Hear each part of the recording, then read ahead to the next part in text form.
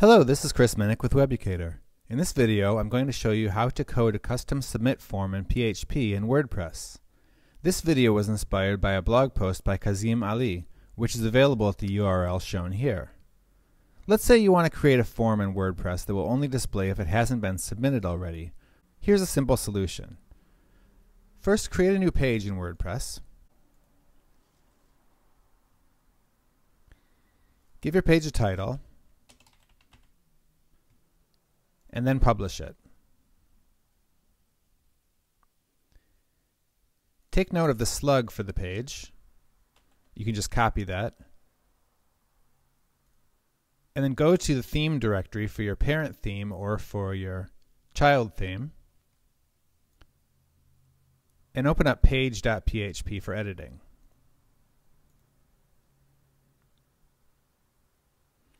Make a copy of this page and save it using the following name.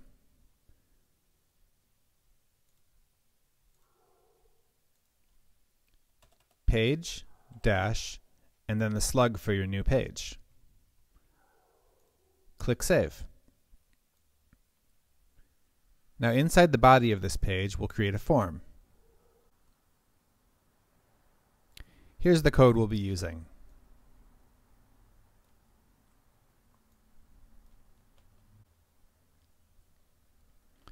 Save this file and then upload it back to your theme.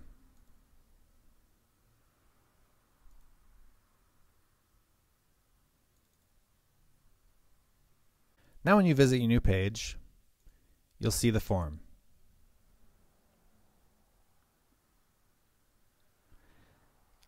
Now let's add some PHP code to the custom template.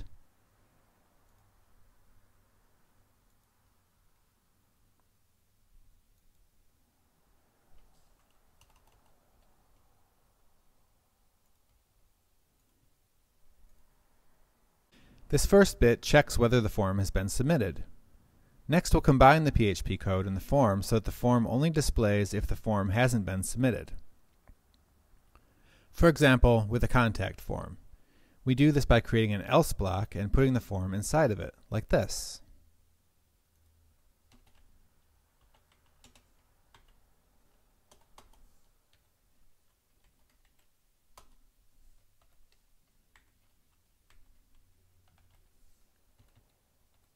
Now save the file and upload it back to your server.